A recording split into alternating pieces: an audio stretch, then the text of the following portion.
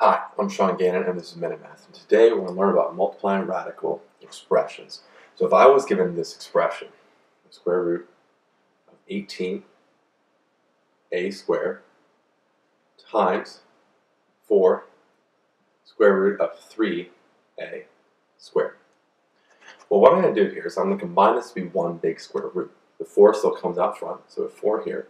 And the square root here, since this will be multiplied, we can do that. I have 18 times a 3. I'm going to put the numbers together times a squared times a squared.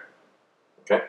Well, let's go break some things down. 18 is the same thing as 3 times 6. So I have 6 times 3 here. And 6 is 2 times 3. All right.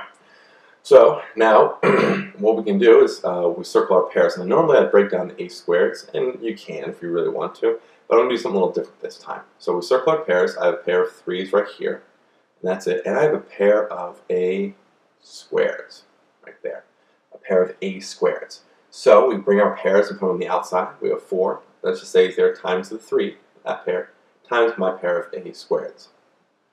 What's left then is just the singles of 2 times the 3 inside the square root, 2 times 3. So now when I simplify this, 4 times 3 becomes a 12. A squared is just right there.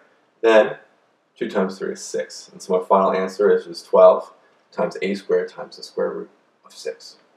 So let's recap. We're given the square root of 18 times a squared times 4 times the square root of 3a squared. We combine this to be one big square root and put the 4 on the outside here. Okay? So 4 times the square root of 18 times 3 times a squared times a squared. Well, I broke down 18 to be 2 times 3 times 3, and we circled our pairs. I had a pair of 3's right there and a pair of a squareds right there. So our pairs are represented as singles on the outside, so we had 4 times 3 times a squared, times the square root of all the singles that were left, 2 and the 3 on the inside of the square root. We simplified that to get our final answer here of just 12 times a squared times the square root of 6.